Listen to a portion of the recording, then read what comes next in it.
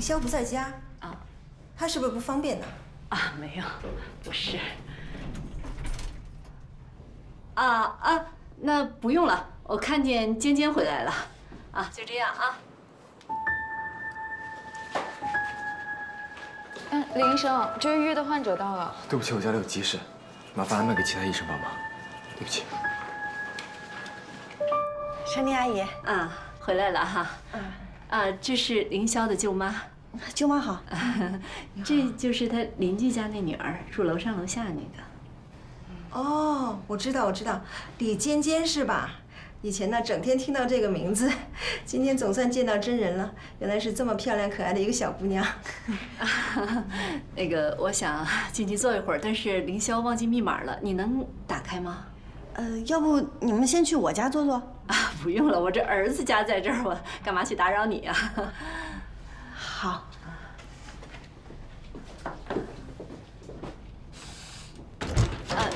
这是可以用指纹的。你请进吧。那你忙你的去吧。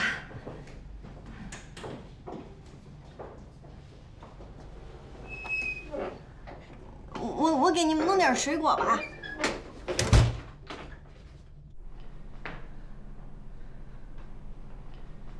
这男孩子住的房子收拾的还蛮干净的。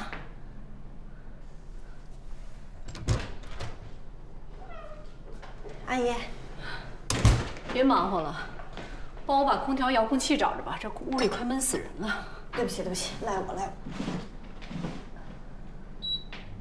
麻烦你了。不麻烦。你就住在对面呢？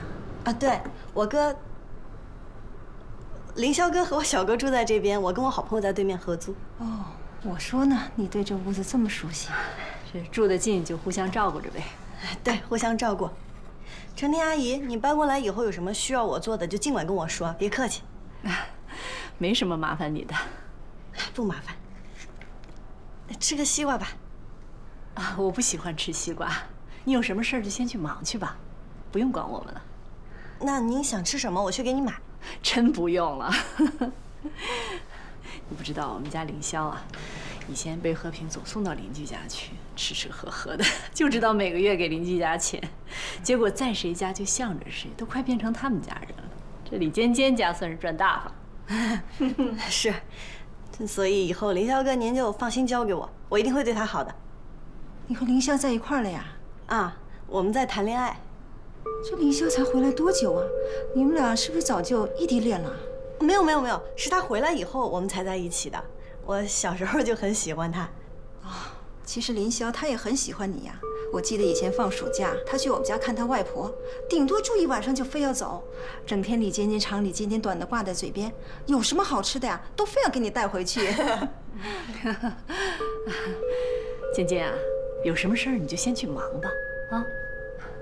好，那您有什么事就尽管叫我啊。好。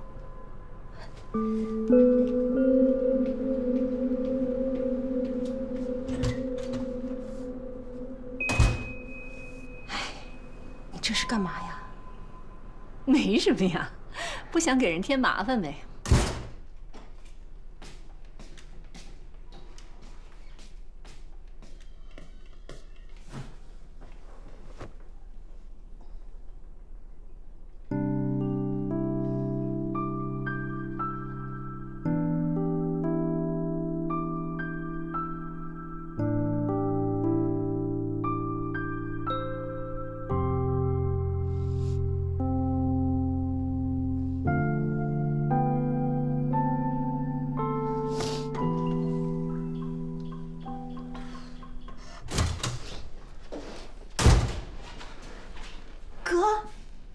你怎么突然回来了？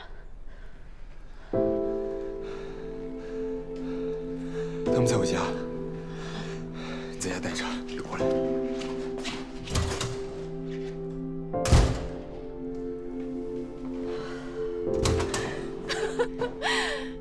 哎，你怎么回来了？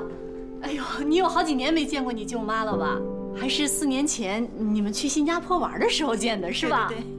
你对尖尖说什么了？我说你对尖尖说什么了？我没对他说什么呀。他跟你说什么了？他什么也没说，我有眼就会看。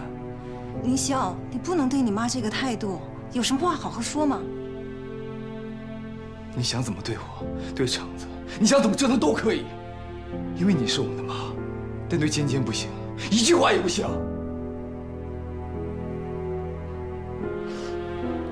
坏了！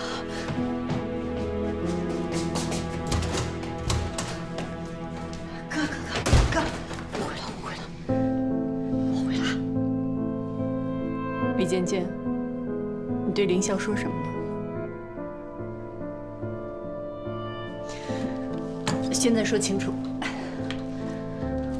我怎么你了？没有，陈丽阿姨没怎么，我是其他的。我知道你不喜欢我，但是求你了，你别挑拨我们之间的关系。你别颠倒是非了。难道你会喜欢他吗？好，茶给你倒了，水我给你沏了，人在家里哭，和你一点关系都没有吗？雨香，你妈妈脾气就是这样的，她说话虽然难听，但心里什么都没有啊。他心里什么样子我不知道，我也不想知道，他随便。你心里想什么我清楚，我知道你恨我，我知道我做什么都不对，你恨不得让我离你远远的。我怎么没见你对你妹妹出头过呢？啊！你但凡是对李尖尖这点心思用一半在你妹妹身上，你妹妹也不至于这么叛逆，这么不听话。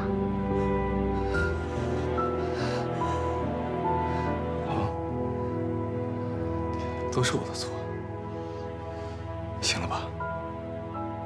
你没错，都是我错。你讨厌你妈有什么错呀？你把心思都用在你爸爸身上，甚至用在邻居身上。他们疼我。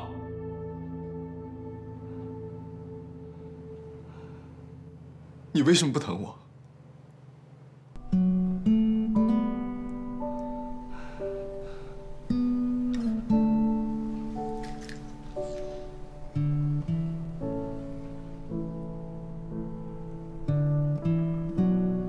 舅妈，对不起，今天看到我们吵架了，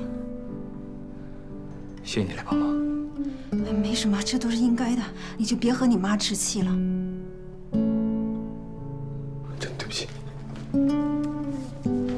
凌霄，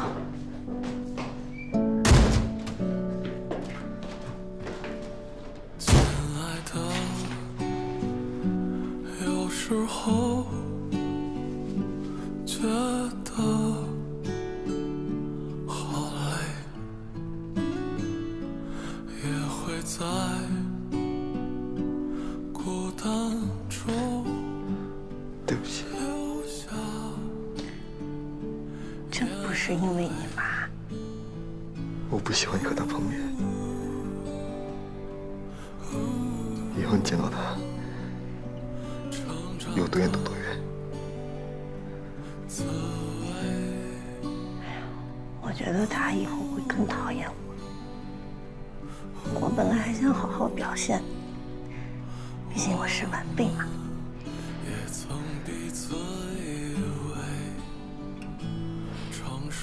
想要晚辈尊敬他，首先得做得像个长辈吧。